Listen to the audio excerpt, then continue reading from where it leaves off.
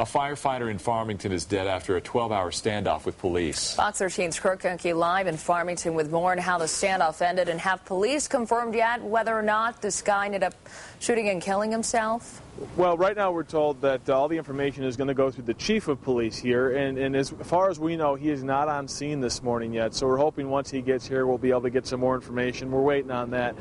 You can see us behind us, though, police still busy. I mean, it's been almost 11 hours since this thing ended last night, just after 9 o'clock. It started at 9:30 yesterday morning here at 100 North and 115 East in Farmington. Brian Wood, a volunteer firefighter who lives across the street from the fire department, was apparently here in the morning, had a fight with his wife, is what police told us, and fired a shot into a garbage can.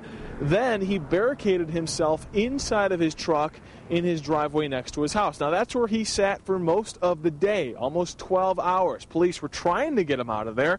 They used tear gas. They used what's known as a percussion grenade or a flash grenade. They even sent in a robot of some sort to try and help coerce him to get out of there. We're told just about 8 o'clock, 9 o'clock last night, he actually did get out of the truck. There was some concern that there were guns nearby and that it became some sort of threat. Now, we do know, just after 9 o'clock, police moved in. What exactly happened, we don't know yet. We have not confirmed yet. We do know at least one shot was fired. Brian Wood was taken away on a stretcher and later pronounced dead.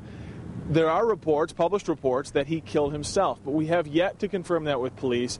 As I've mentioned throughout the morning, police have not talked to us on camera since this all happened last night. So we're hoping for some sort of update this morning, possibly some more insight into exactly what happened. Nonetheless, police still continue to pick apart this scene.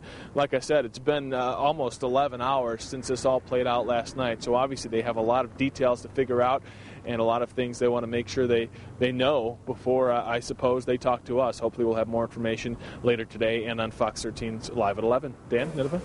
All right, thanks, Kirk.